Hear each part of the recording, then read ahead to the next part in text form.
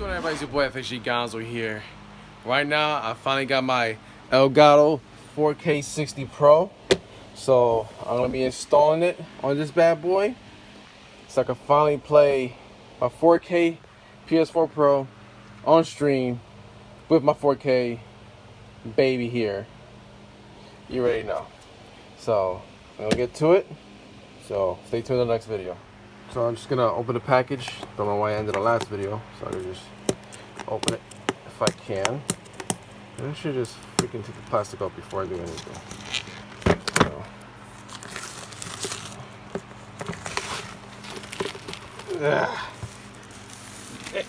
Damn it. There you go. Alright. Kind of bent it on here. That's how it came. Oh, Jesus. It's so hard to do with one hand. Open that up. Get that open. That open.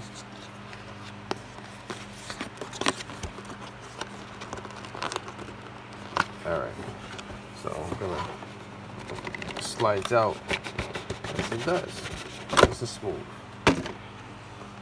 And of course, get some keys. Rip over the seal.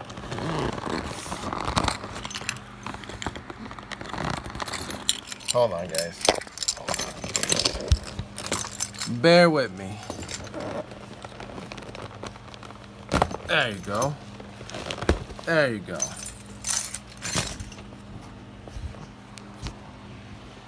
All right.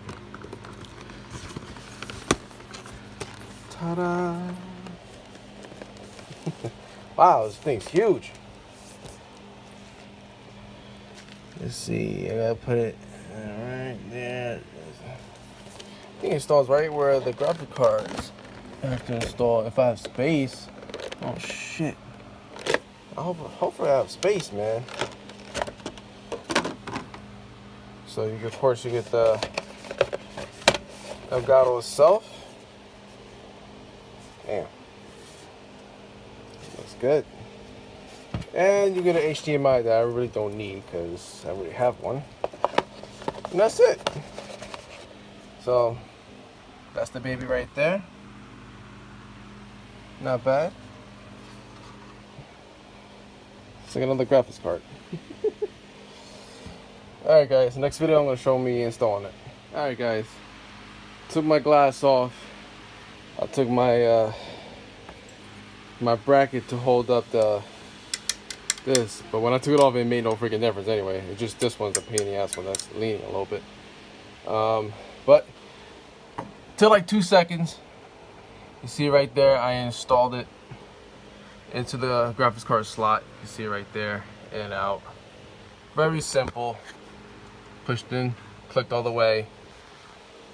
Now all I have to do is turn it on, test it out, hopefully it works. So I'll show that in the next video.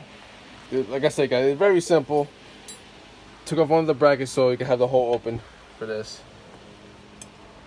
Slide it right into your graphics card slot and you're good.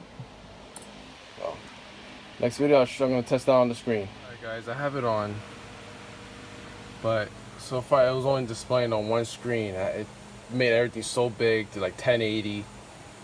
It's only reading off for that. It's just weird shit happening right now. So I restarted it. Hopefully it works. I gotta try to get both screens up. So hopefully in the next video I have some answers for you. Alright guys, this is the update of my Elgato 4K 60 Pro. I was telling you guys I had a problem from displaying both screens. I actually fixed the problem. So the only thing I did, and I actually YouTubed it, thank you YouTube, I just uninstalled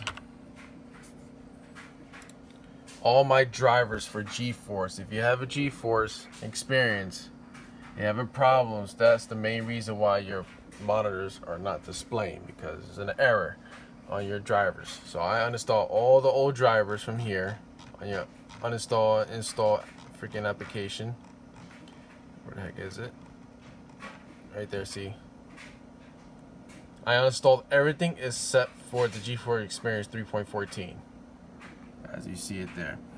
I installed everything except for that.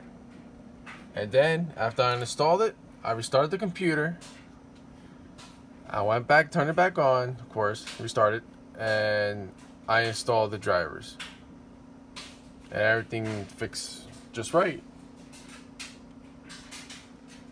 Look at that, perfect. So, having that problem, that's how you freaking fix it. So, alright guys, I hope you enjoyed my little ending of this video of my Elgato 4K 60 Pro. So I can finally stream my freaking Spider-Man with my 500 million edition freaking PlayStation. Still installing now. It's freaking taking like a freaking hour already so far. Longest hell I installed the damn disc. So there will be more videos. I'll show you another update of my program. Hopefully everything is fine after this. And yeah, so get ready for Spider-Man tonight, baby. I'll see you guys later.